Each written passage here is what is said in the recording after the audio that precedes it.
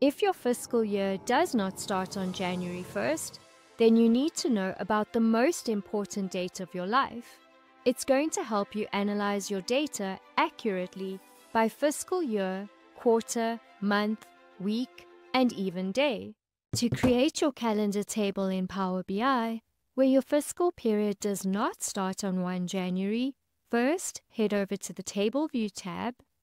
As you can see, our sales data is already imported. Click on Table Tools, then New Table.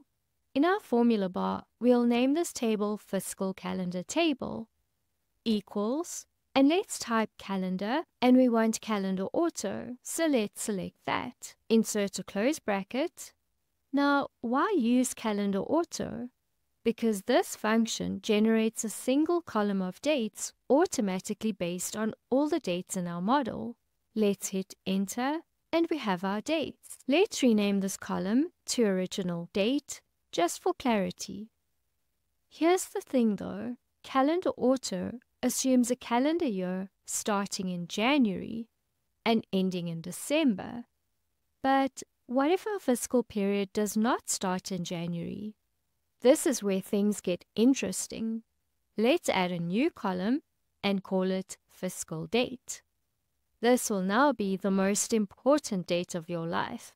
This calculation is crucial for the rest of your fiscal calculations. It's the backbone of everything we'll be doing, so we need to get it right. Insert the equal sign and use the eDate function. Why eDate, you ask? eDate is perfect for this scenario because it allows us to shift dates by a specific number of months. Why do we need to shift dates? Because in our first calculation, we used calendar auto, and as we know, it defaults to 1 January. However, in this example, our fiscal start date is 1 April 2023. So to make Power BI recognize 1 April 2023 as the start date, we need to treat it as 1 January 2024. So eDate will help us do this. Let's remove this open bracket and reinsert it so that we can see what eDate requires. It requires two arguments, the start date, which is our original date. So let's type that, and the IntelliSense brings it up. So let's select it and insert a comma. And the second argument is the number of months to shift from the start date. Let's start by entering 1 for the number of months, insert the close bracket, and hit enter. Notice how it returns February for January. This is because eDate shifts each date forward by the number of months you specify. So our fiscal period begins on 1 April 2023, and this is 9 months away from 1 January 2024. So let's change this 1 to 9 and press enter. Let's filter the original date column for after 31 March 2023 and sort ascending, and our fiscal date column returns January 2024. Let's perform one more test and scroll down to March 2024, as that would be the end of our fiscal period that started on the 1st of April 2023. And our fiscal date correctly shows December 2024, as that's 9 months away from March 2024.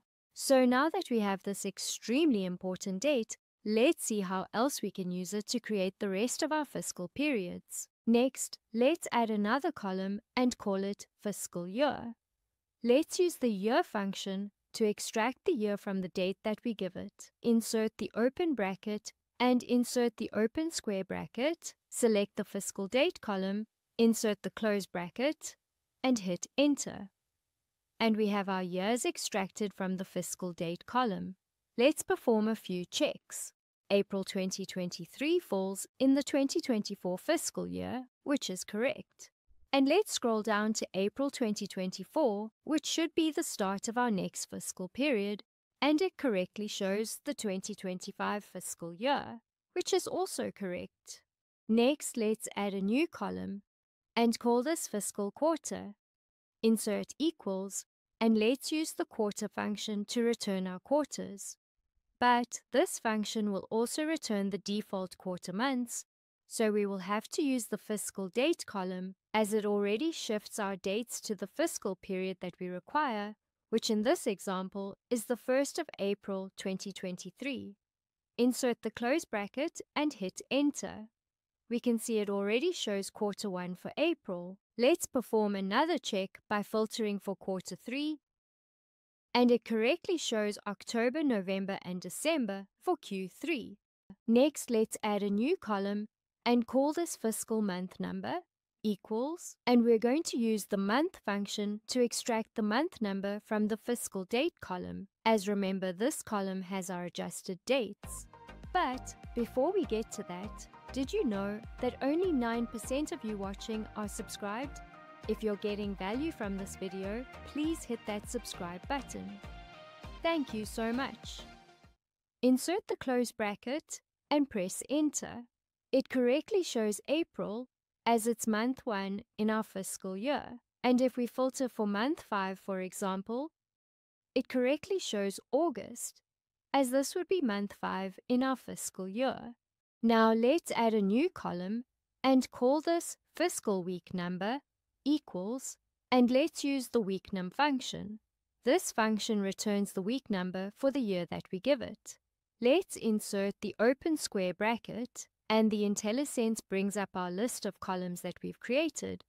Let's select fiscal date as the date argument, insert a comma, and now we need to select one of these numbers. These numbers are called the return type. I will show you what their impact is in the next steps. Let's use one for now. Remember the close bracket and press enter, and we have the numbers of our week. The first week of April 2023 starts on a Saturday, which is the 1st of the month, and the week ends on Friday the 7th. But wait, Friday isn't in week 1. It's in week 2, which is incorrect. This is the impact of the return type. What the return type does is tell Power BI which day starts the week. To understand this better, we need to go to the Microsoft Learn site. And under the weeknum function, there is this table showing the return types. It shows the default value as 1, which means the week will start on a Sunday. For our fiscal period starting the 1st of April 2023, the week starts on a Saturday, which means we need to use 16 as the return type.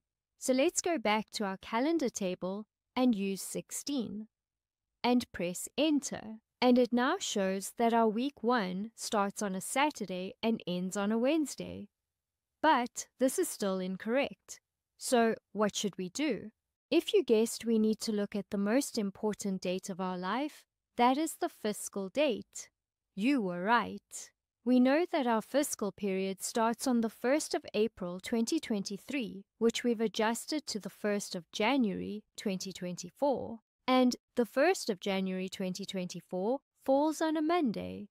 So if we look at the return type table again, Monday is returned by 2, so let's use that.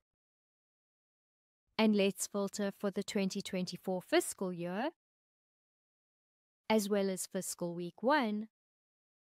And now the first week of our fiscal period is correct. It starts on Saturday, the 1st of April 2023, and ends on Friday, the 7th of April 2023. If we perform another check for week 2, it correctly starts on Saturday, April 8th, and ends on Friday, April 14th. So you should always base the return type on the adjusted date used in the fiscal date column. Let's clear all our filters. Now add a new column, and let's call this short fiscal year. We're going to use the right function. Let's insert the open square bracket and select our fiscal year, insert a comma, and as we want the last 2 characters from our fiscal year column, let's type 2, insert a close bracket and hit enter. And we have the last 2 digits of the year. Now we could type FY in double quotations and the ampersand sign to identify our fiscal year. But this calculation is reused in other calculations, So let's cut the FY and ampersand. Let's add a new column and name it FYYY. Let's paste the code that we just cut. And let's use the short fiscal year column and press enter. Let's create the fiscal year and fiscal week column. Use the FYYY column, insert the ampersand, and add WK in double quotations to indicate week, and add another ampersand, and select the fiscal week number column. Press enter. We need a space between the FY and week number. So in our formula bar, let's insert a space after the first double quotation of WK, and our format looks much better. I've added more fiscal periods in this calendar that I haven't covered in this video. If you're interested in the complete set of formulas, plus the Power BI file and dataset with the charts already created for you, and the guide showing you how to create all the formulas, please check the description or the first comment. Now, if you want to go deeper into understanding the difference between a measure and a calculated column, then you should definitely check out this video next.